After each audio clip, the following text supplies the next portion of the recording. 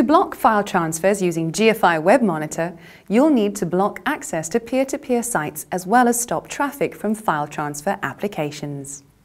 You can always exclude an application from this list. For example, you might want to exclude the Dropbox app from such a policy. Start by clicking Manage. Select the Policies option, click Add Policy. Give the new policy a name and a description.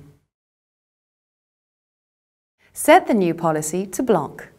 Drag and drop the website's element and select the peer-to-peer category from the list. Then click Add to Policy. Drag and drop the Applications element. Select the Applications option and click the Application Selector button from the category filters.